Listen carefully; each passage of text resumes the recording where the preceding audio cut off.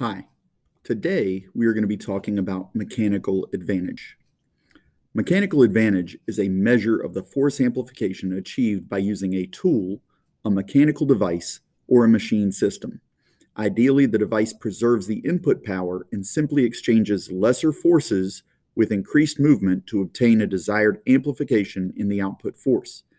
Mechanical advantage is typically achieved with simple machines. We will be looking at all 6 of these simple machines in separate videos later. Mechanical advantage has an equation that we use to solve for it. The equation can be arranged in 3 different ways to solve for either effort, the force to overcome, or the mechanical advantage. Effort is the amount of effort needed to overcome the force after you apply the mechanical advantage. This is also sometimes called the input force. Mechanical advantage is calculated based on the simple machine that is used and how much force amplification it provides.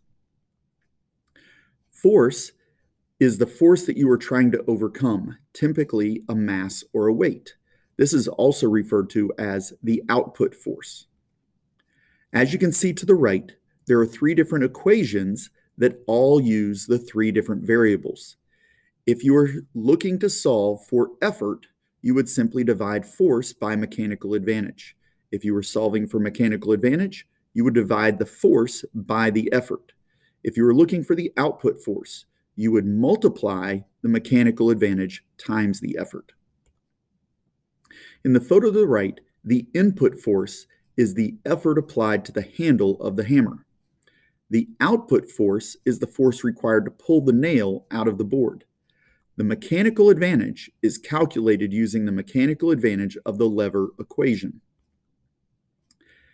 If a nail requires 120 pounds of force to be removed from a wood board and the hammer that you use has a mechanical advantage of 6, you can calculate the effort.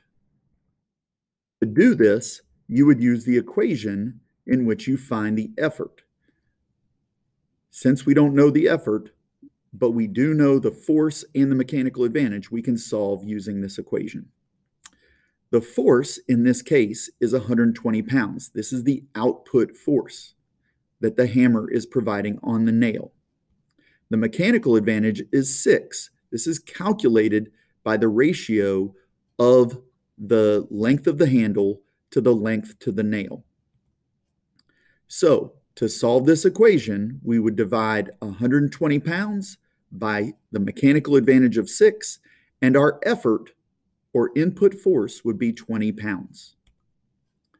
Mechanical advantage is a measure of force amplification achieved by using a tool, mechanical device, or machine system. In this application, the input force is being amplified by a factor of 6.